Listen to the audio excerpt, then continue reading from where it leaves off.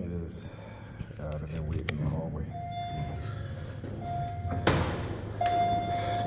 They've been waiting in the hallway for me to leave so they can start slamming their doors, you know? Alright, so yeah, so they've been waiting in the hallway for me to leave. You know, the New York Predator Department outside, you know, surveilling me, listening to our conversation, me and Pam, and using, again, remote node monitoring, right, to, you know, hijack my consciousness. And, you know, so for example, she went out today. It's funny, she went out there, you know, laundry pile up, right? But they try to manipulate me into doing the laundry. They just had another door slam. And didn't happen, though. Didn't work. Like I said, I know that they taught their tactics too well. And, you know, she'd rather go out.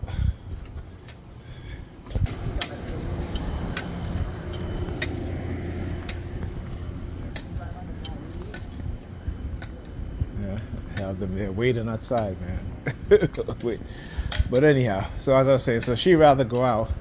Now I know she didn't have plans today because she didn't mention anything. So apparently, you know, what it is that they do, again, they'll have their perps who I guess approaches her to ask her out and shit like that.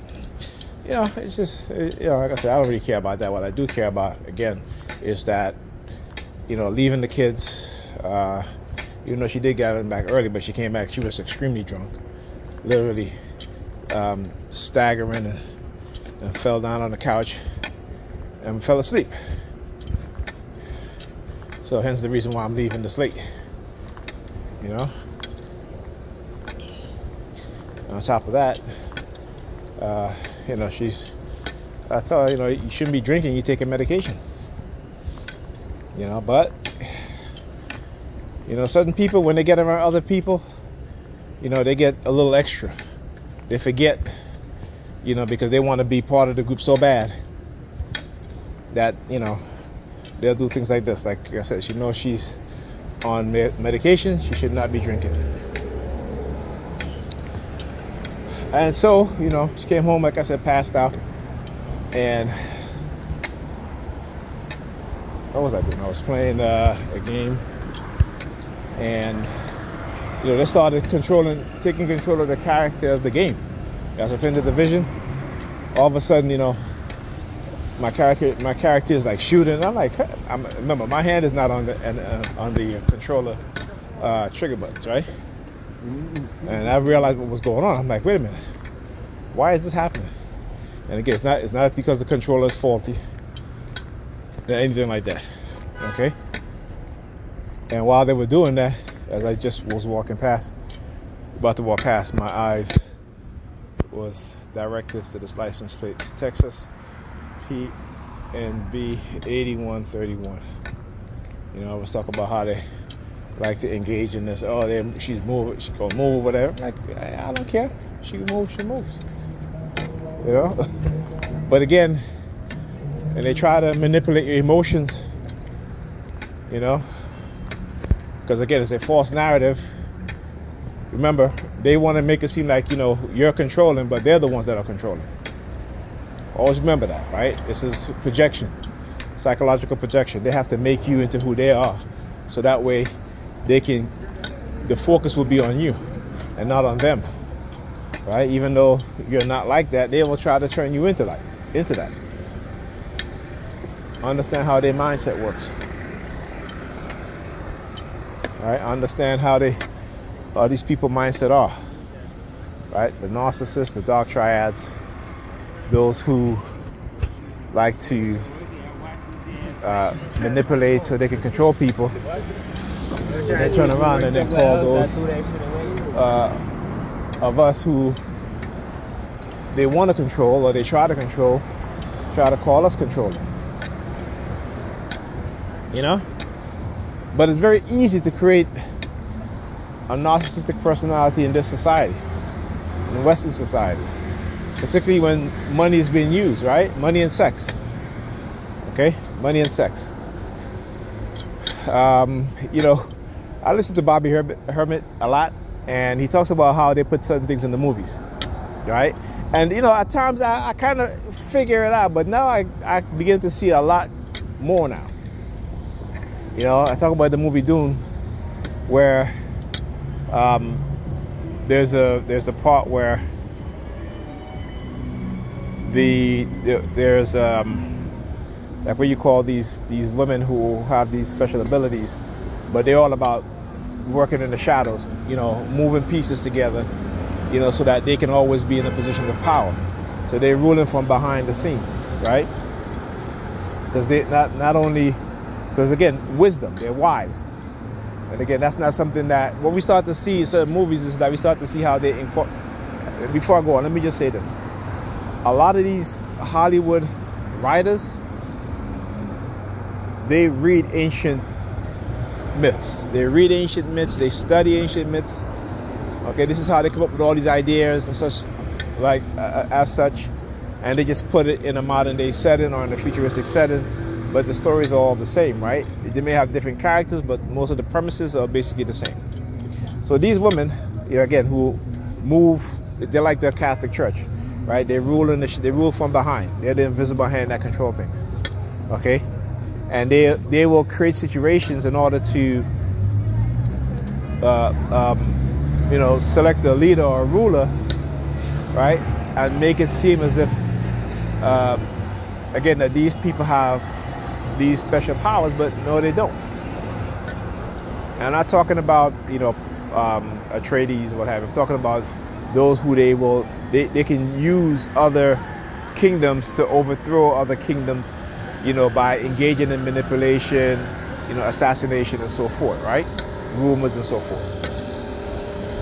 So in this, there's a scene where the woman is like, one of the older women, she's like,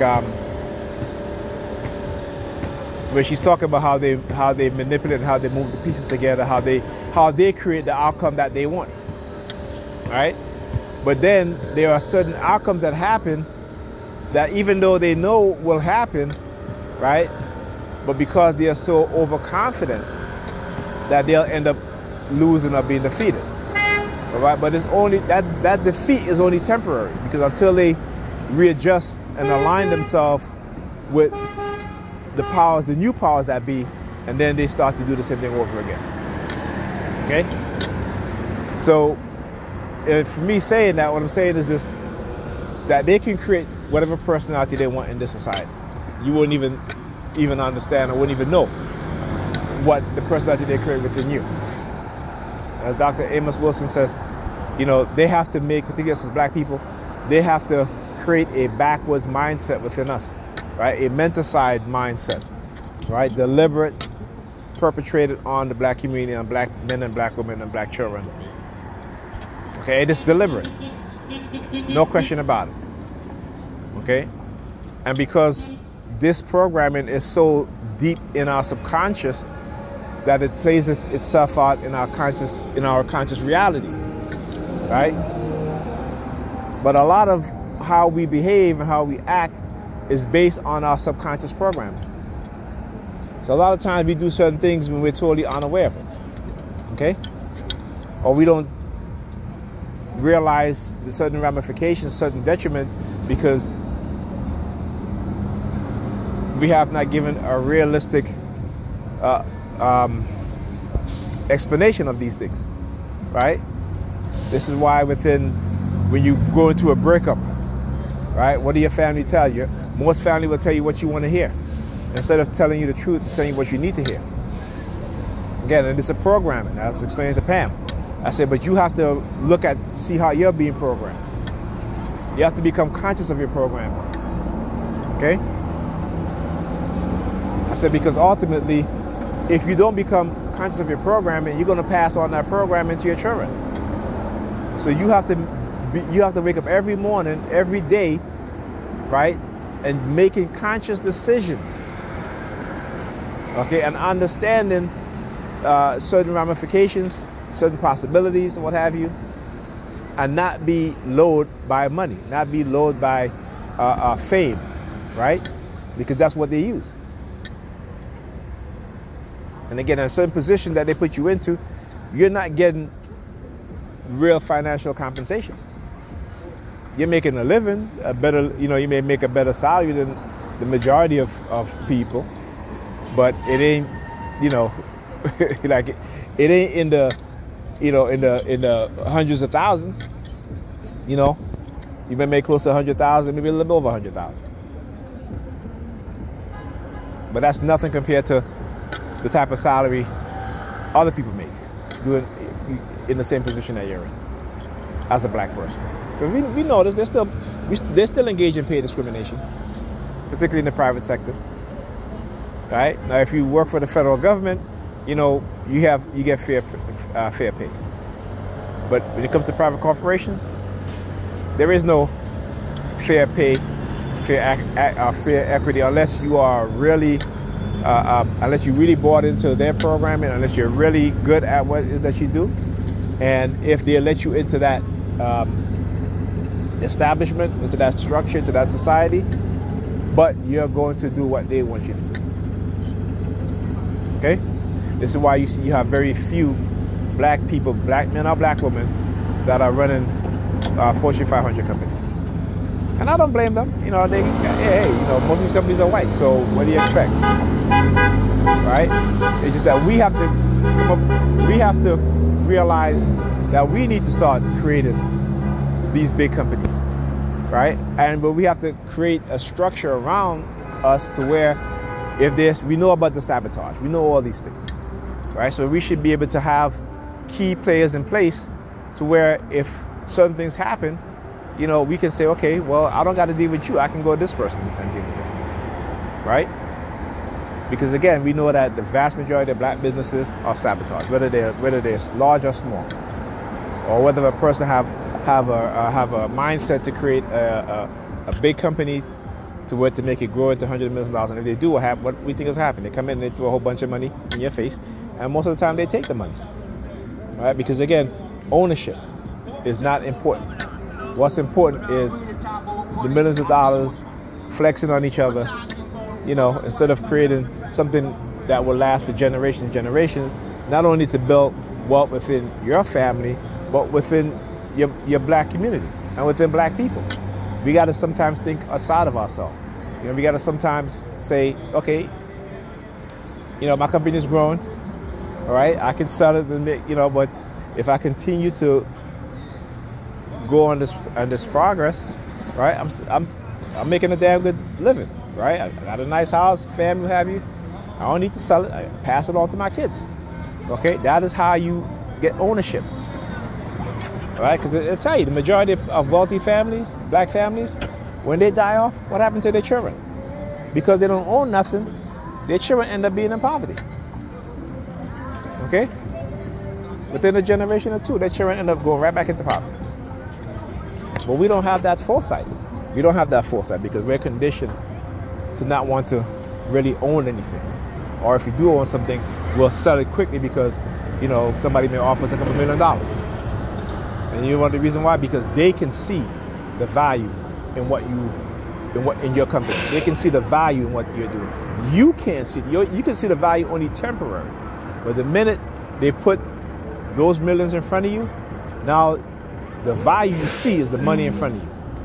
You don't see, all of a sudden, that dream that you have, you're going to sell it because that dream no longer matters. You're rich now, right? And that's what you think.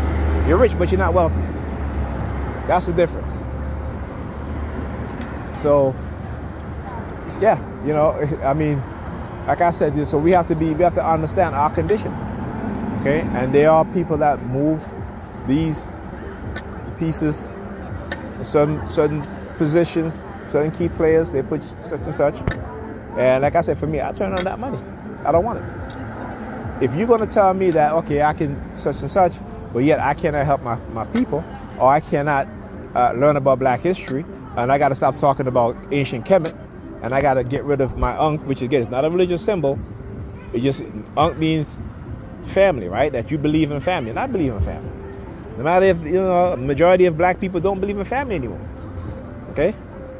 But what I'm not going to do is allow you to, destroy my family and use the other people within my family to engage in this sort of behavior, and then, I'm gonna think everything is okay. No. Remember, family is not only blood. All right. Family is not only blood. Okay. You have families who look out for you that are not your blood relatives. That's your family. People who want to see you do good.